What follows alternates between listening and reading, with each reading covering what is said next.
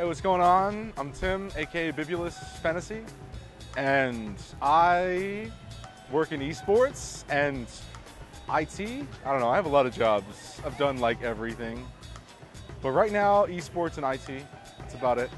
I was first introduced to the Soul Calibur games when I was at my cousin's house, and they had the new edition of Game Pro, and it had like Soul Blade or Soul Edge, depending on, I forget, one of the names was console, one of them was arcade.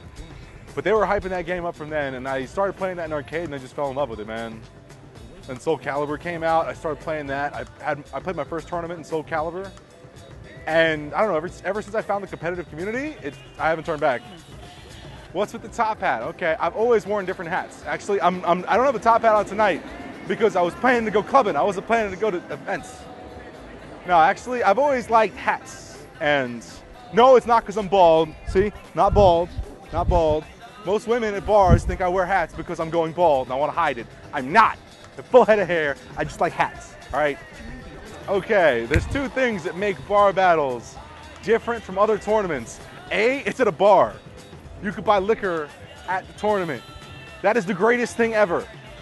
Ever, ever. Unfortunately, there's no space. So it feels like Chinatown Fair back in the day when it was all cramped and I was playing Soul Calibur 2 on like a Friday night or some shit.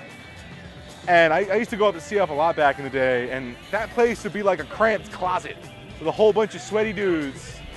And yeah, but it was fun times. Yeah, I like bar battles. There should definitely be more events like this because events plus liquor equal awesome. I like awesome. Yes, I am the Soul Calibur commentator for M.W.D.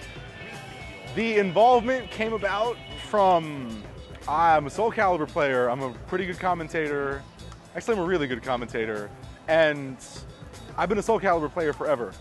Like, I was one of the few guys that for the past like decade and change, I go to most of the majors. And even a lot of them, when they didn't, like I showed up to a bunch of final rounds when they didn't even have Soul Calibur. Because I like the community, I like the events, it's fun times. Like, I'll just go to a final round to watch the Tekken event. Because that shit is entertaining, man. It's fun times, and it's different like being at the event than watching the stream. You don't get the same kind of feel. Same thing with Evo. Like, you people haven't seen Evo, you need to go there and see it live because it is what it is, man. It's something else. Just the energy in that room is just, you don't feel that over the stream. You just don't. But no, how did I get in with M.W.D? I got in with M.W.D because I know everyone. Like, it was funny, I actually had a conversation with Art before I got the job. He was like, yeah, I really want to put you in there. I hope, like, everybody, like, I hope I can get you in there because you're my boy and whatnot. And then later that day, he was like, so, aside from one person, everyone recommended you. That's how I got the job. Community events and M.W.D are different things, man. Like, M.W.D is like Evo scale. Like, even like to a degree bigger than Evo in the sense of, I bet you they have a bigger venue. Like, I'd bet Anaheim was had a bigger venue than Evo. Not to say the events are comparable because it's different things. Like Evo, everything is geared around the center stage. M.W.D, it's like split between 3 different things. And it just makes for a different viewer experience. Like, even before I went to M.W.D, even before I worked for M.W.D, I had spectated Evo and M.W.D championships last year.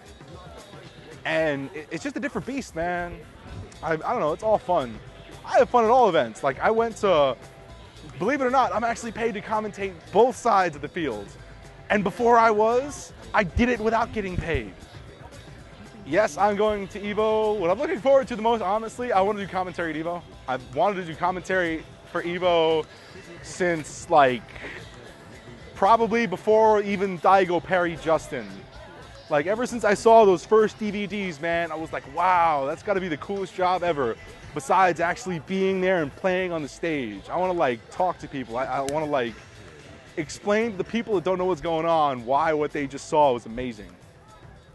And for me, honestly, it's the coolest thing ever. I can't wait to do commentary on the Evo stage. It's going to be godlike.